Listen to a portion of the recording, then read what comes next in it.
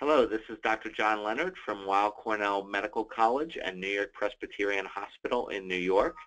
I'm pleased to be here today to give you some updates on follicular lymphoma based on studies reported at the 2016 meeting of the American Society of Hematology that occurred in San Diego in December 2016.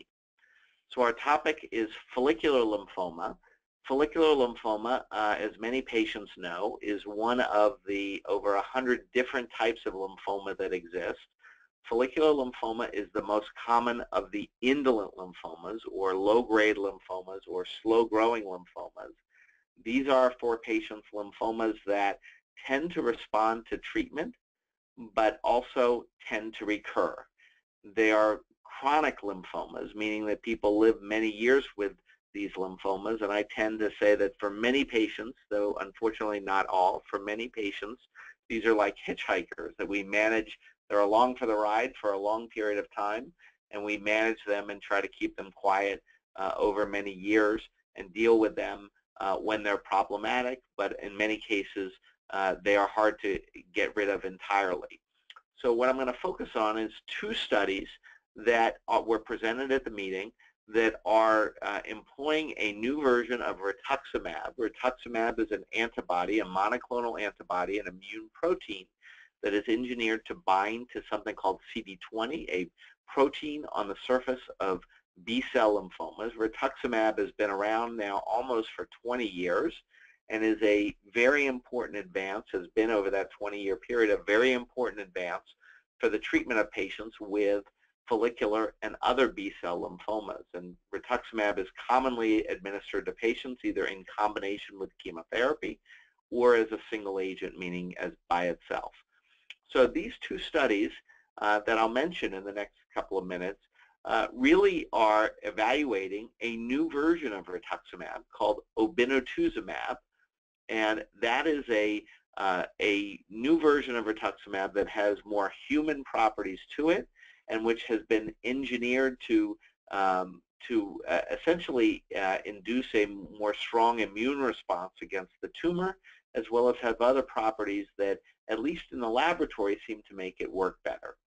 So the net of these studies was, the first one was presented at the plenary session by Robert Marcus, and this was a study that I had the opportunity to introduce at the plenary session, which is the larger session of the meeting that really focuses on the most important abstracts. Took patients with previously untreated follicular lymphoma and randomly assigned them to obinutuzumab plus chemotherapy versus rituximab plus chemotherapy. And the principal chemotherapy regimens were either CHOP or bendamustine. These are two treatment regimens that are commonly used in the initial treatment of follicular lymphoma. So the net of this study showed that basically, this was over 1,000 patients, that the addition of obinutuzumab to chemotherapy seemed to be more effective at treating the lymphoma. Now, the way that this more effectiveness was measured was not by survival, meaning how long people lived, but more by what we call progression-free survival, meaning how long the disease stayed in remission.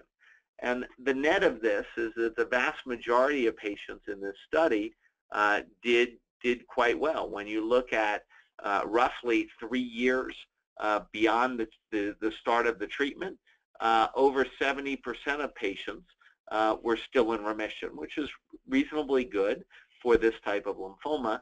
The addition or the substitution of the new antibody obinutuzumab seemed to actually make a difference for perhaps roughly 5 out of 100 patients, as far as keeping them in remission longer.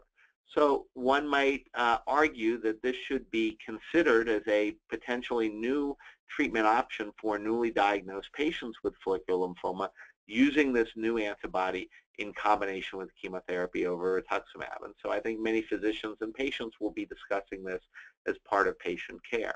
The second study, which looked at this new agent obinutuzumab in relapse patients, suggests that in patients who have been through prior chemotherapy, where their disease has relapsed and where it's been resistant to rituximab and some of the other treatments, that using obinutuzumab, again the same new antibody, plus bendamustine, a commonly used chemotherapy, was better than bendamustine alone in this patient population. And in the new data presented at the hematology meetings, the survival, meaning how long people lived, seemed to also be improved in that group of patients. So in summary, these two studies suggest that the use of obinutuzumab, a new anti-CD20 antibody, may replace rituximab for some patients with follicular and perhaps other indolent lymphomas in some settings. So that's something that patients and physicians